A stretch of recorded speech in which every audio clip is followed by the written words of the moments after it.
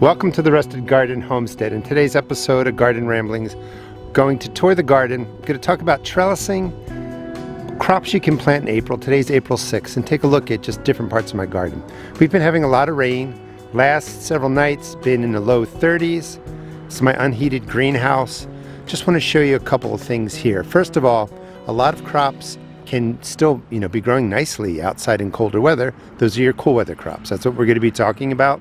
Strawberry plants have been doing really well in here that I potted up back in, I don't know, probably November. A lot of people have been asking me, can I put my strawberry plants out now? There might be a chance of frost. Strawberry plants are extremely hardy. These froze solid over January and February. The plants are doing really well.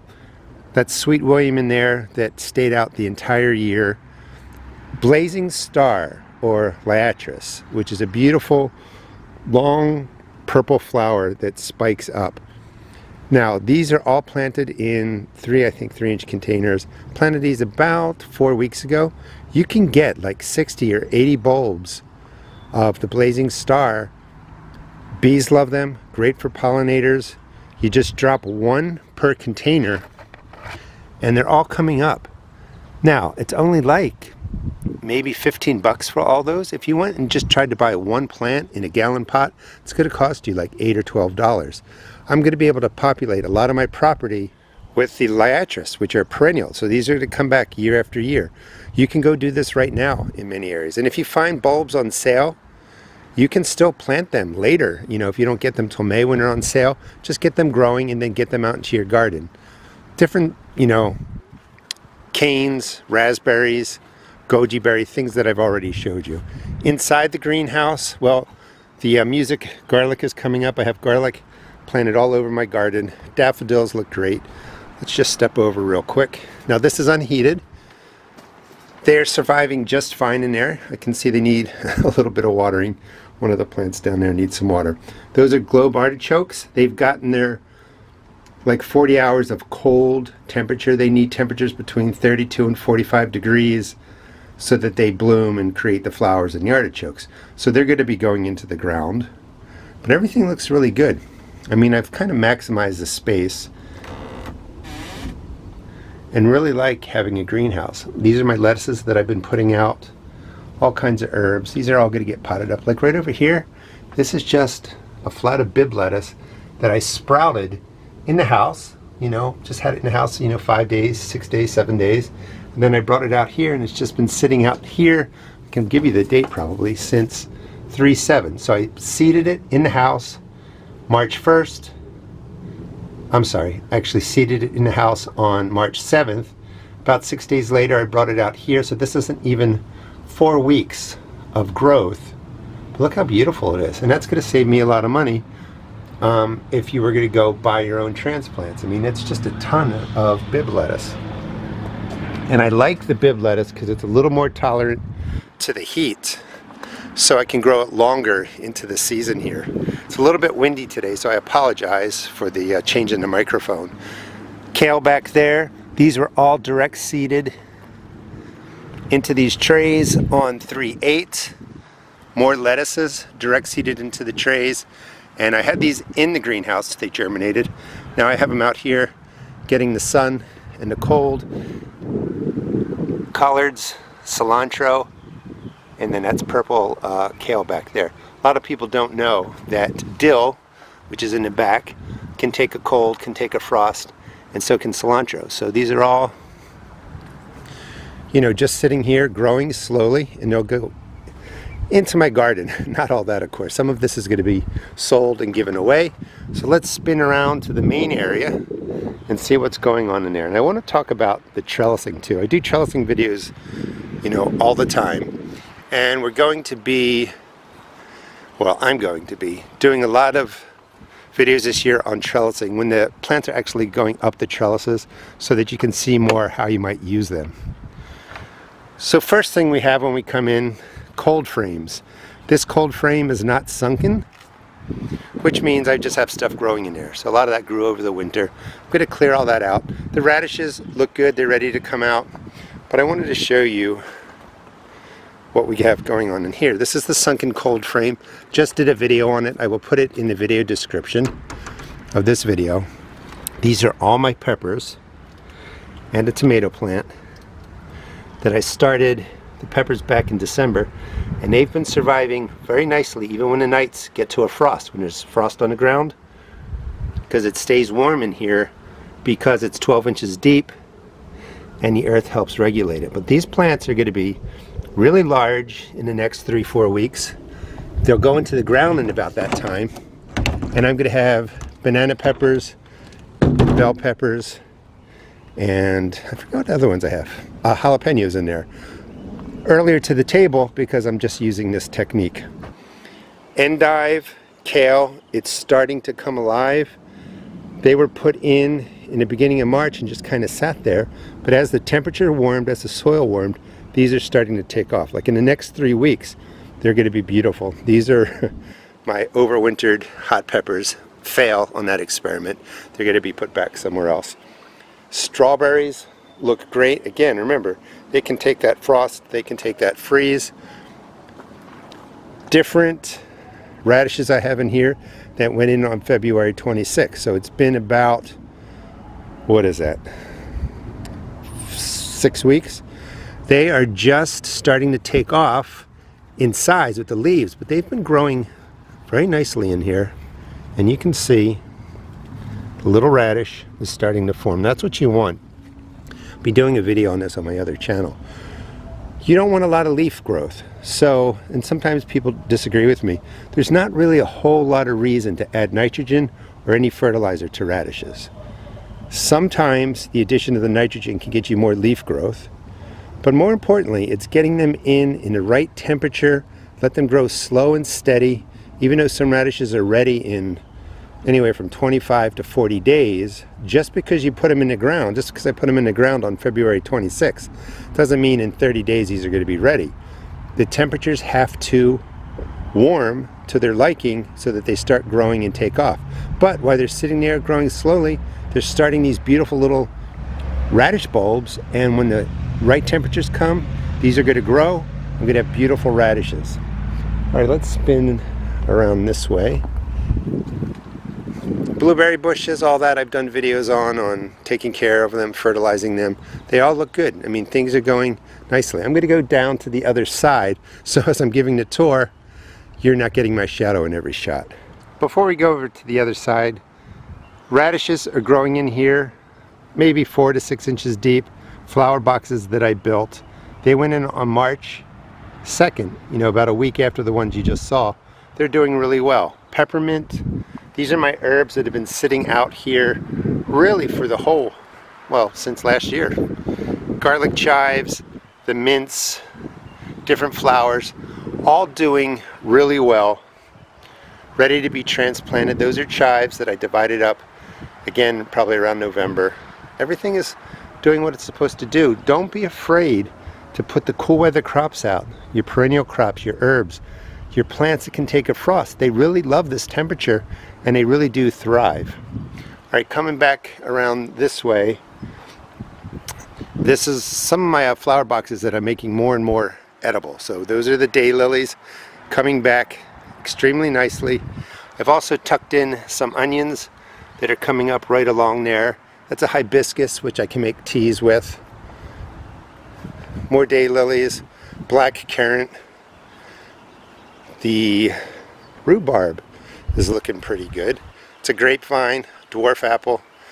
The rhubarb on the right is a first-year plant. I bought that about 4 weeks ago, put it in. Looks pretty good. That's the second-year plant. Just massive amounts of rhubarb coming out of there. So this will be the first year that I actually harvest it and do something with the stalks. The leaves, again, are poisonous for those of you that don't know that. Onions on the left, garlic doing well, carrots doing well, more garlic. Everything is starting to really take off, get that brilliant green. We had tons of rain, part of what makes this the rusted garden. My no-dig area, just did a video, which I also put in the video description, but you can find it pretty easily because we maybe did it a week ago or something like that. Chicken wire. protecting the brassicas along there, protecting the lettuce back there, protecting different brassicas in there too. That's a different design which I didn't show in the other video, but I just wrapped chicken wire around 4 bamboo posts, put some on top. That will keep the deer out, keep the rabbits out. Globe artichokes in their 2nd year survived here in Maryland. What I wanted to show you real quick is right here is the brassica that I put in the same time that I put in everything else you see here. That same day. One night goes by, rabbit came, chewed it down. So this setup really does work. And the question I kept getting, wasn't a rabbit going to crawl under there? No, rabbits are really skittish. They don't know what this is. They don't want to feel it on them. They don't want to crawl into it. Squirrels, they can be more destructive. Raccoons, a little more destructive. But this will keep deer away. This will keep rabbits away, because deer don't want to mess with this either. Let's roll into the main area. Onions from previous videos are popping up nicely. And part of what I like about the garden ramblings is that you get to see how the plantings I did in previous videos are doing, and they're doing well. The onions are up. We'll see how that goes. My container area, I sell all these at my seed shop. If you're interested, check out the video description. Garlic, 2nd year collards, that's starting to flower. Just about anything that survives the winter and goes into the 2nd year, it's going to want to flower. That's just what they do. You can eat these. They're absolutely delicious. Radishes from radish bunches that I put in there. Looking good. Nice and firm. They were kind of floppy when I first put them in, but after 3 days of rain, everything is really coming to life. So you can see in there how much rain Maryland gets sometimes in 2 or 3 days. Lots of rain. These are going to be going into, I think, these towers. We'll see what's going on. Radishes that I put in on March 4th. So you have plenty of time in April to direct seed peas right now. I might have said radishes. Peas that went in on 3-4. You have plenty of time to direct sow your peas right now. You can press in garlic right now. You can press in soft neck garlic. I'll show you some examples of that. Bunching onions, lettuce. Back there is some mustard greens surrounding a red Russian kale. Those can all be direct seeded. Mustard greens are great direct seeded in April. Sometimes kale, maybe you want some transplants, but you can direct seed kale. More peas doing really well. Let me just show you the spring pressed garlic. Some garlic, like the bigger garlic that you've seen, like right here, this was planted last November. The garlic right here was all pressed in about 3 weeks ago. You can see one just popping up. It's just plain old soft neck garlic from the grocery store. It may not get to be huge, beautiful bulbs, but you're going to get something and you can use it. So, and I would experiment too. The key with the spring garlic is you just wanted to get a good 4 weeks, 6 weeks of a cold period. See how it goes. You know, maybe you don't have enough time for the cold that you may want, but go ahead, press it in, see what happens. You can always eat the green. Another combination of kale and mustard greens. I'm just seeing with this experiment if the mustard greens repel that white butterfly that come and lay the green worms all over your brassicas. More collards. Again, remember I was telling you they want to bloom. You can eat all these. Just saute them up, put them in stir fries. We'll come over here in a second. I want to come back over to this side. As for trellising, this is masonry mesh. I find it in Home Depot outside in their outdoor department. Buy the rebar, buy concrete mesh back there. I use this for all kinds of different trellising. I can put an ag fabric canopy over this. Will keep out insects. If you want to do something that's not treating your plants chemically in any way, you can put an ag fabric dome over this, grow your kales or your other plants right in there. In this side, or on this side, That is the concrete mesh I've talked about before. You just buy a sheet at Home Depot or Lowe's, and that's going to trellis peas. I have more peas planted in there. Your standard bamboo posts, that's perfect for growing peas. These stronger cages, they double right now for growing peas, and then they're going to support my tomato plants. This space is in transition. I'm not sure what I'm going to be growing here, but again, trellising wise, a couple of U-posts, basic fencing you can find anywhere. You just cut it to size. The U-posts, you usually want them to be 6 feet, 8 feet, so you get a nice support on them. And then you can go about 2 feet above here. That is the concrete mesh, just inverted or put on its side, again with some U-posts. That's a little bit thicker and sturdier than your standard fencing that you buy in a roll, so I can go a little bit higher. As I went higher, I wanted to support it, so I just weaved a bamboo post through there, and it's nice and solid. I grow my butternut squash up that. This is, I think, 1/2-inch PVC pipe and just basic chicken wire weaved up it. And this is not where it's supposed to be, but I just put a piece of rebar in the ground, set this on top of it. It waves and moves in the wind, which is kind of cool. And then I can grow beans up it, you know, a lighter crop. You could probably do cucumbers up this too. But because it's not fully supported, it is going to bend and flip a little bit, but I like the motion. This is the space where I'm growing a lot of my beets and root crops. These all overwintered. A lot of these will be coming out. The beets are just starting to come up. They're hard to see in there. Planted some celery. Different crops that overwintered. So we have lettuce, you can plant in April. Carrots, you can plant in April. Spinach, you can plant in April. Turnips, you can plant in April. All direct seed. Over in this bed, we have beets, can be direct sown. Celery, slow grower, best to be put in as a transplant, but you can try some celery seeds in there. There are so many cool weather crops, and people sometimes worry they miss the window. When you plant these in March, they germinate and grow slower here in Maryland. When you plant them in April, they germinate quickly and grow a little bit faster. So you're not necessarily behind. Just because you saw me plant a lot of this stuff 4 weeks ago doesn't mean you can't get it into the ground now. And I'm talking about, you know, direct seeding. Bib lettuce, more peas, cool weather crops, put them in April. Swiss chard, this is last year's, but you can direct seed that, put it in. I've already talked about it. Mustard greens, direct seed. Kale, you could direct seed. You can buy your onion bunches, your onion sets, get them into the ground.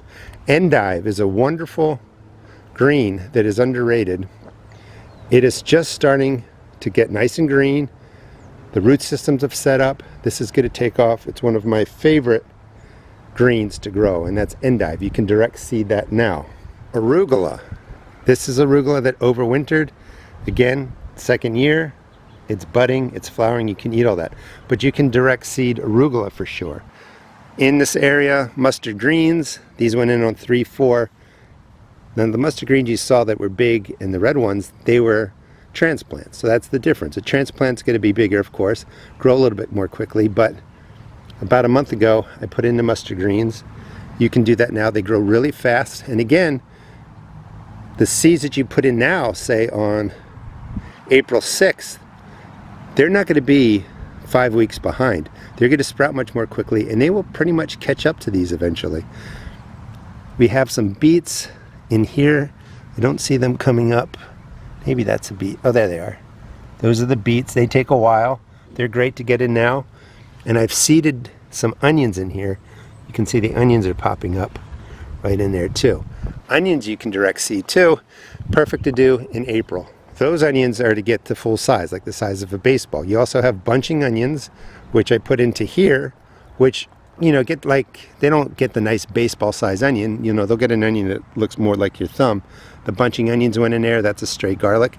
I'll be putting cucumber plants in here. For the trellising ideas, you know, I want to just show you the cattle panel arch. I show this a lot. You do need a truck to get this home. A lot of places don't deliver it. I get mine at Tractor Supply, and I believe they're 16 feet in length, 4 feet wide. You can just put them in an arch with a 4-foot space here, some U-posts to support them. They're going to want to spring out. I put U-posts on both sides. And then I just have this beautiful arch that I grow cucumbers up. The cucumbers will be going in there, zucchini will be going in there, and I'm kind of practicing not overplanting because I have all those plants in the greenhouse, but I don't need like 40 lettuce plants. So I'm saving the space until my warm crops are ready. Put in some purple broccoli, standard green broccoli right in there. This is another cattle panel arch going a different way from end to end of, I believe this is a 6 foot, maybe 8 foot raised bed. But it creates a nice arch here. I will put shade cloth on there, protect the brassicas that are coming up from the heat so that I get a nice crown of broccoli. So you can use trellising in different ways. Like you can put your shade cloth on there, and then later you can see remains of beans that I grew up there last year. Different kind of hoops made with rebar that I can put in shade cloth, that I can put in ag fabric, that I could put in plastic. If I wanted to, I could put some of this chicken wire that you see right there across it. I could trellis up it. But there's a lot of different things that you can use to create trellising and grow vertically. That's made out of the deck railing, hinged together. I have videos on that. If you just check, if you go to my channel and just put in trellising, you'll find all kinds of different ways to grow vertically. 1x1 posts with that masonry mesh just weaved right through it. You can grow cucumbers up this, you can grow beans up this. It's really, really secure. And you just, you need to hammer this in a good 2 feet deep so that the stake doesn't fall out. This is great for pumpkins and melons that are bigger because it's got these nice thick rails going across, and it's going to support bigger plants. Cattle panel, you can grow anything up a cattle panel. It's strong enough for that. It'd be hard to grow peas up this because they have little tendrils that aren't going to wrap around the thick pieces that are going, along the boards right there. You need something like the size of chicken wire for peas because they have thin tendrils, or the cattle panel. Coming over here, these are the cheap versions of tomato cages. They don't really support a tomato plant. I mean, they're too wimpy. I use these to support my pepper plants that I grow in here. These are actually Brussels that I'm growing on the ends.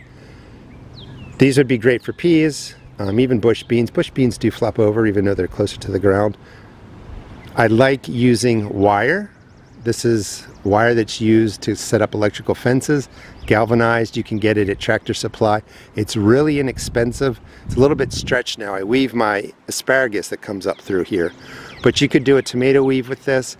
You could, build something taller and just grow vines up it, and it's not going to decay. If you use like jute or cotton fabric, string or twine, you got to keep replacing it. By using the galvanized metal, it's going to be there for a long time. And this was set up to be loose because I weave my asparagus as it comes up through here. But you could tighten this up, put in a third post, and you just build a really nice fence that's going to stay up for years and years and years. These are T-posts. They're a little bit more expensive. These are 8-foot T-posts. They were like $6 or $8 when I bought them. But wooden ones can cost you $4. And then they eventually decay. These will be here for 10 years, 15 years, forever.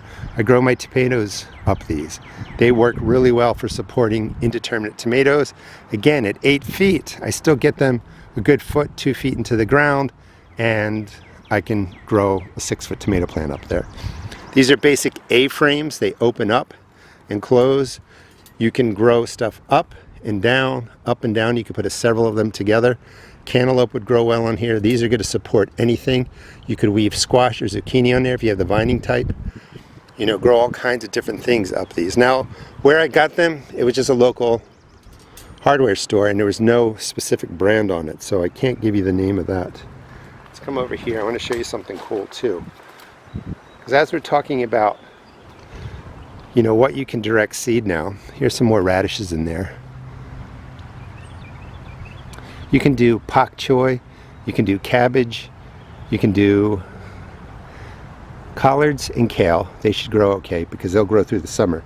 At this point in Maryland, if you're going to put in cauliflower or broccoli, you really want to do transplants. Strawberry bed. See if you can guess what these are. Not strawberries. Those are sunflowers that survive the frost. Sunflowers can take a frost when they're first breaking the ground like this. These are seeds, you can see some right down there, that came from the sunflowers right over there that I grew back there. So the seeds fall, they sit over winter, nature knows what to do, they break the surface, they're stronger, they can take a light frost, they're establishing, and they're going to grow slowly over April because it's cold, maybe get a little bit damaged because of the frost, but these leaves are going to be super tough, and then as soon as it warms they're going to take off. So I'm going to be leaving a lot of the sunflowers in here, and I'm going to let them grow up through this cattle panel for support. I'll have strawberries down at the bottom, sunflowers coming up, and then probably some cucumbers coming up the side. So this place is kind of being designed with nature's hand, and I think it's really cool. Beans will do the same thing. They're not up yet, they take a little bit longer, but a couple beans will be popping up in here too, doing the same exact thing. So technically you could seed your sunflowers right now.